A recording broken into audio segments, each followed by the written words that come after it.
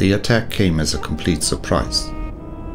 While the soldiers of the Egyptian Amun division were setting up camp for their commander Ramses II, preparing to storm the city of Kadesh, a devastating attack burst upon them. Over 2,000 Hittite chariots, fully armed, overran the Egyptian positions without warning. Those who fought back were cut down. The soldiers ran, screaming, unable to defend themselves.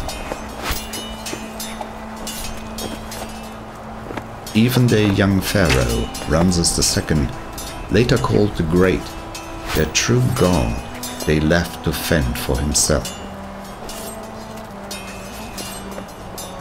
Ramses was not only in danger of losing the battle, but also the Egyptian Empire and his life.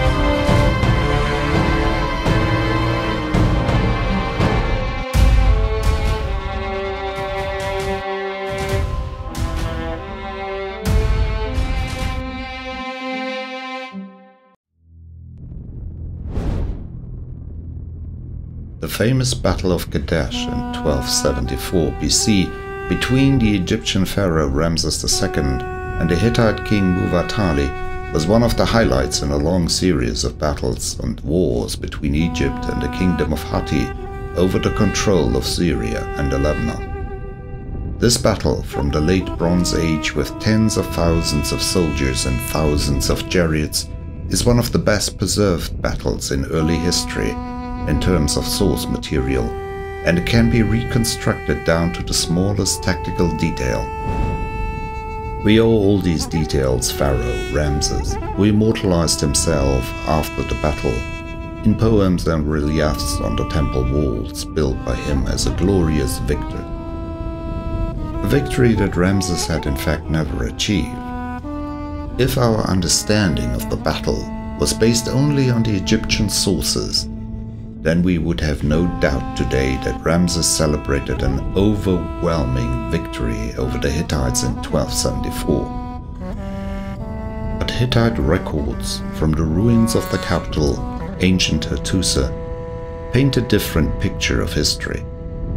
In order to understand why the city of Kadesh was of such great importance to both warring factions, one has to look at the political development of the Eastern Mediterranean in the late Bronze Age. Egypt had been the leading power for much of the Bronze Age. Under the rule of Pharaoh Ramesses III, the Egyptians advanced as far as Ugarit, northern Syria, and the Euphrates River, securing strategically important sites such as the fortress of Kadesh, without which the empire was extremely vulnerable to attack from the north. Thutmose's successors had tried to more or less defend the Egyptians' sphere of influence in the north, but with the accession of pharaohs Akhenaten in Egypt, the balance of power changed completely. Akhenaten preferred to establish a one-god state, the cult of Aton, which was a revolution polytheistic Egypt, rather than realpolitik. To put down revolts and opponents, Akhenaten deployed Egypt's army mainly in the interior. This led to a defection of many Syrian city-states to the new power in the region, the Hittites.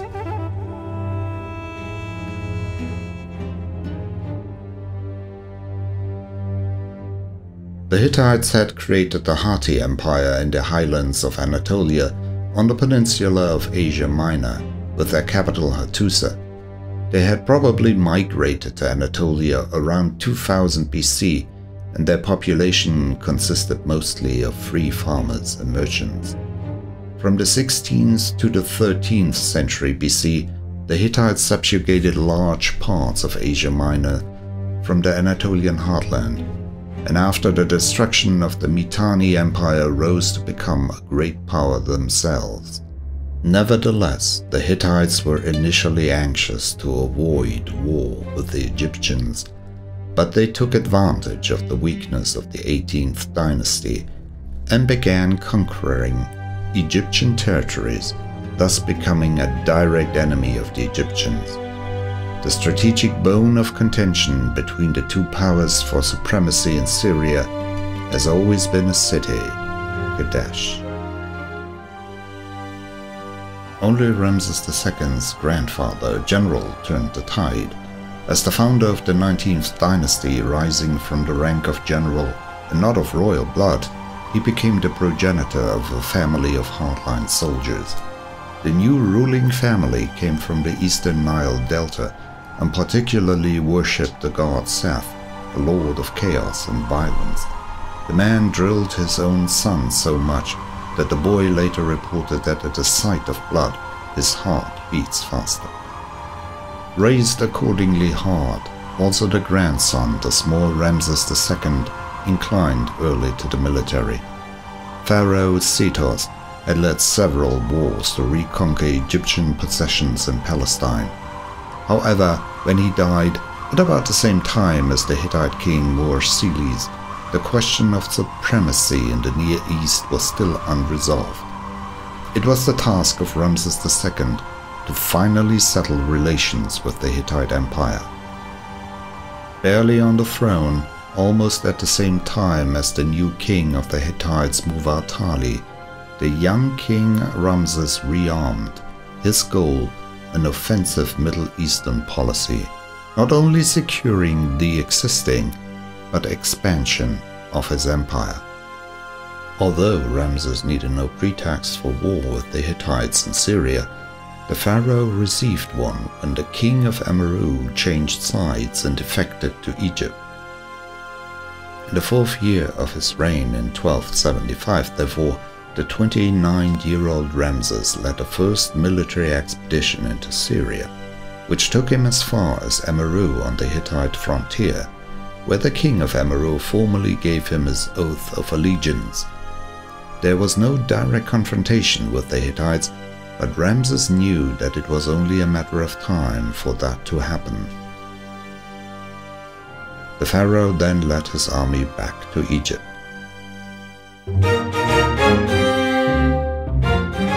The new capital Ramses, located in the Nile Delta, served as an advanced base of operations in the young pharaoh's military plans.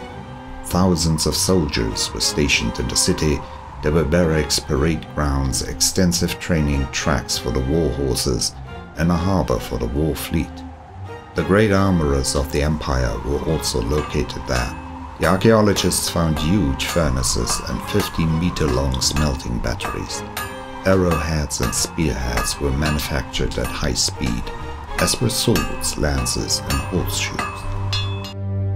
While Ramses was transforming the Egyptian army, his Hittite rival did not remain idle.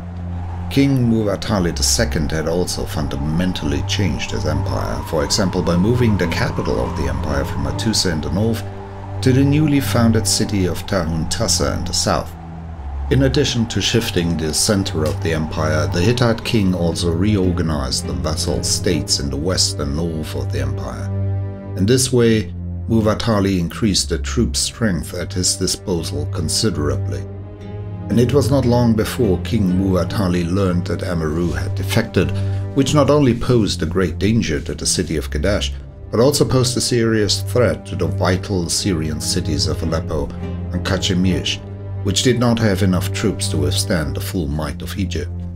Therefore, during the winter and into the spring of 1274 BC, the Hittite ruler gathered troops from all parts of this empire. Besides the native allied and vassal troops, Muwatalli also spent a lot of silver to recruit a considerable number of mercenaries, so that he managed to raise a huge army of about 37,000 infantry, 10,000 charioteers and 3,500 chariots. Ramses meanwhile assembled 4 divisions of the Egyptian field army. The first unit was the Amun division, which was composed of men recruited in the city of Thebes. Ramses personally led the Amun division, which traveled with him and his royal entourage in the vanguard. The second unit was Re, with soldiers from the city of Heliopolis. The third division was Seth, whose troops came mostly from the pharaoh's new military base at P. Ramesses II, and from the rest of the northeastern Nile Delta region. The fourth division was Pa, recruited from Memphis and the surrounding area. The Egyptian army included about 16,000 infantrymen, 4,000 charioteers and 2,000 chariots.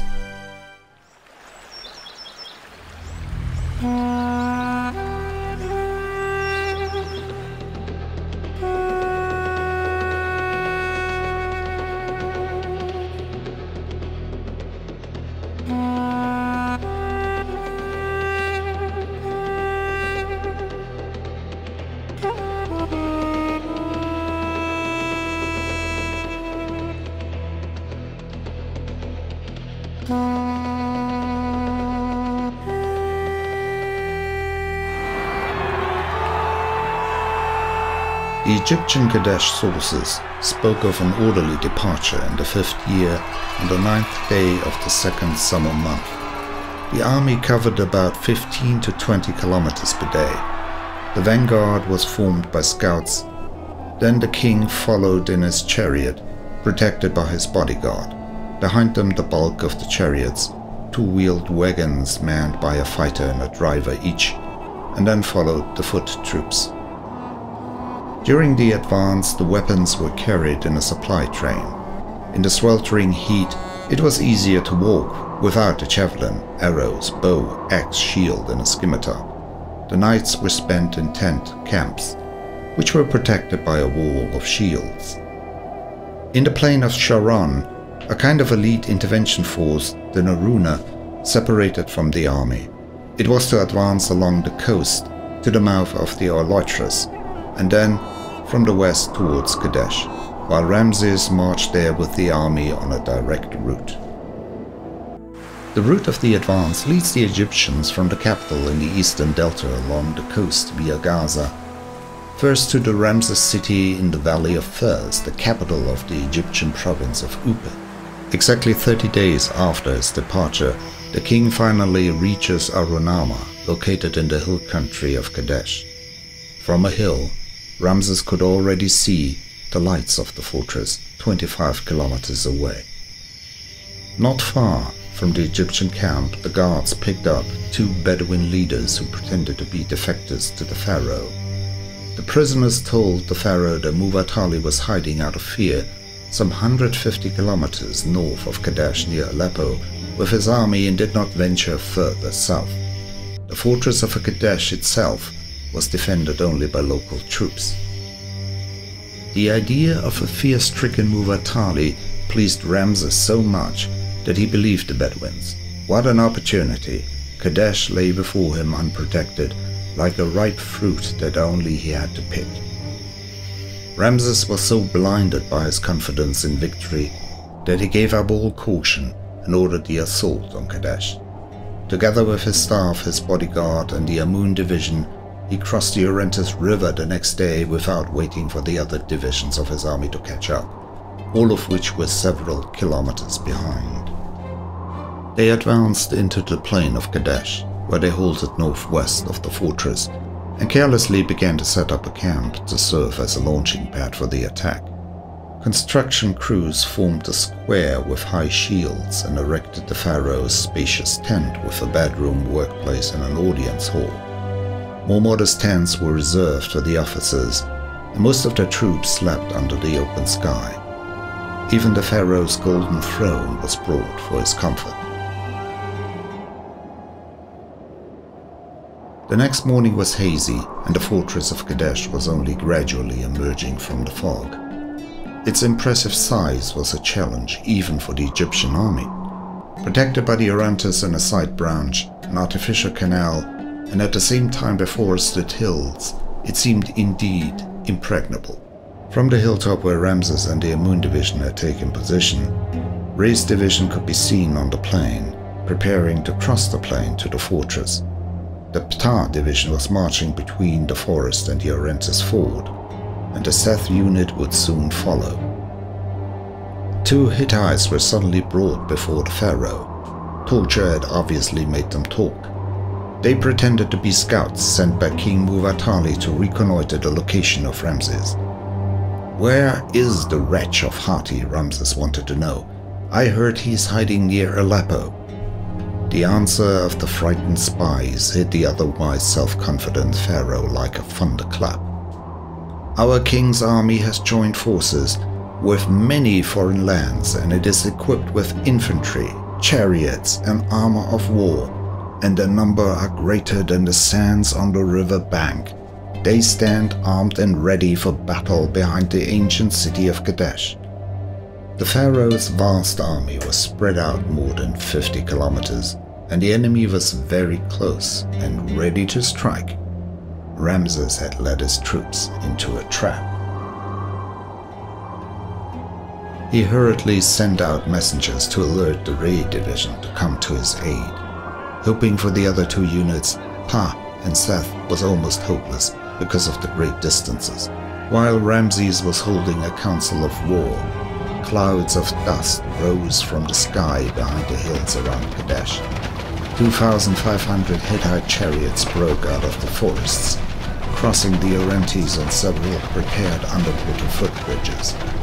The sturdy chariots, each manned by 3 soldiers, slammed into the open flank of the Re division, which was marching unsuspectedly along the river bank, unprepared for battle. The soldiers of the Re division had no chance. They were cut down by the hundreds. Those who managed to escape could count themselves lucky. In panic, the survivors tried to make their way to the pharaoh's camp, the victorious Hittite chariots close on their heels. The pharaoh had no time to form the Amun division into a fighting unit. He was just able to put on his armor, harness his horses, and mount his chariot, and the Hittites, coming from the south, driving before them the soldiers of the Re division, including 2 sons of Ramses who had gone campaigning with their father, invaded the camp. The allied princes applauded Muwatalli, the king of Hati, who, with his entourage, watched the confrontation outside the walls of the fortress. The ruler's ingenious plan proved to be exceedingly effective. The army of the arrogant Ramses was in disintegration, and the Egyptian soldiers ran away like startled hares. Now the pharaoh did something that could only be described as suicidal. He ordered his charioteer to take the reins and, shouting loudly, Ramses dashed into the middle of the army of the Hittites. Ramses, the reckless warrior, drew arrow after arrow from his quiver on the chariot and shot down one Hittite after another with dreamlike certainty. It was not just any general fought here. It was Ramses the Great, the fortunate one, the son of Amun, for whom the gods performed a miracle. Ramses brought down the enemy teams one by one, but each fallen Hittite was replaced by another, coming from somewhere. Ramses looked around, discovered that there were far fewer fighters at his side than he had expected. A few officers and the soldiers of his bodyguard, barely more than 100 men. Where were they, his brave legions? He was almost alone. Like a shock, the realization hit him. His troops had abandoned him, the pharaoh. But luck was with the brave Ramses. Many Hittite fighters did not press on their attack. Since they were not normally paid, they took the first opportunity to plunder the royal Egyptian camp. And it was no less than a miracle what happened now. His elite force, the Naruna, which had separated days ago from the main body of the army, suddenly appeared on the battlefield, coming from the coastal road in the west, and invaded the ranks of the Hittites. Although this unit could not reverse the course of the battle, it managed to rescue Ramses unharmed from the hopeless situation. With the intervention of this elite unit, which neither Ramses nor Muwatalli had expected at this moment, the strategic situation changed completely. Ramses, whose defeat had just been a matter of time, now finds himself pushed from the defensive to the offensive. The Patah division was at this moment still 4 kilometers away from the battlefield and would be available in an hour. The Sheikh Muwatalli tried to regain the initiative and forced a decision before the arrival of the Patah division. He threw his last 1,000 chariots into the battle, his elite force. Mina, the charioteer of Ramses, was the first to notice that a new army of 1,000 chariots was crossing the Orontes. Ramses ordered his charioteer to turn the chariot around and took off again, racing at the enemy ranks, trying to prevent them from crossing the river. 6 times Ramses made his chariot turn.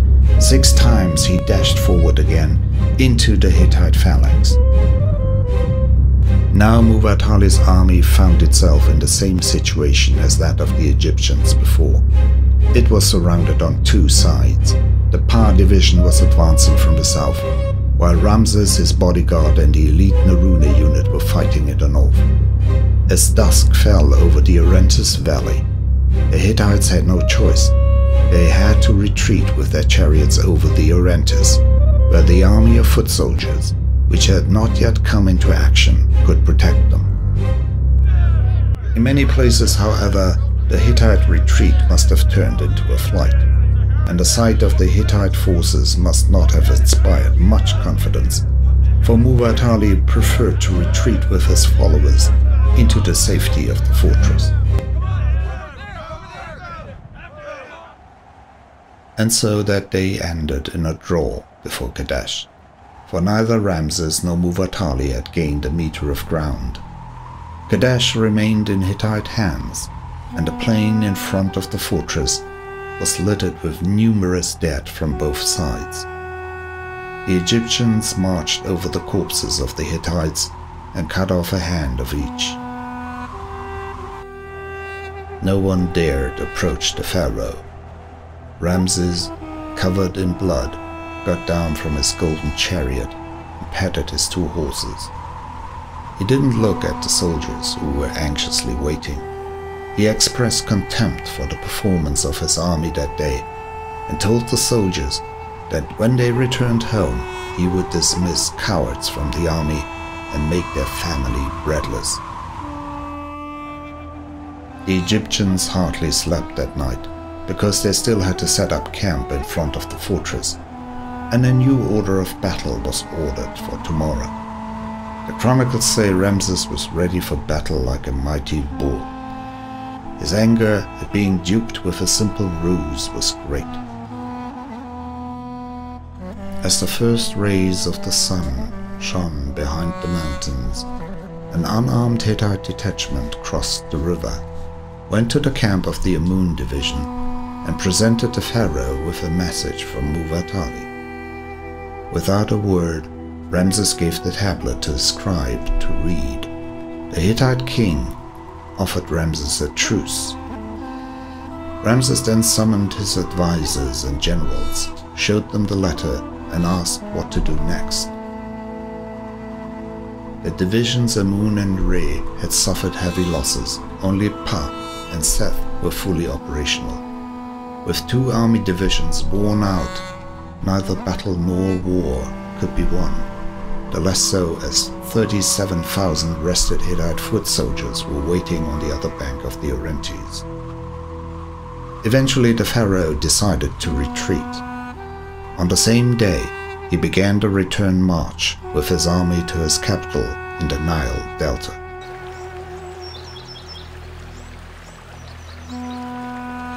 Battle of Kadesh had remained without a real victory.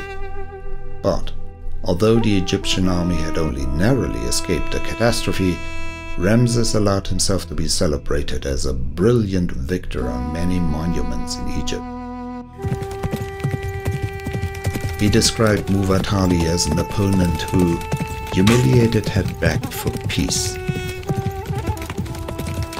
After the Battle of Kadesh, the Egyptians and Hittites continued to wage small-scale warfare in Syria for many years. Eventually, however, both powers realized that they were not able to defeat the other. On the initiative of the new Hittite king Muwatalli III, a peace treaty was signed in Babylonian, the diplomatic language of the time. Hittite and Egyptian jurists had collaborated on the final version. Each side received a silver tablet with the text of the treaty. Copies of the text still exist in hieroglyphic and cuneiform script.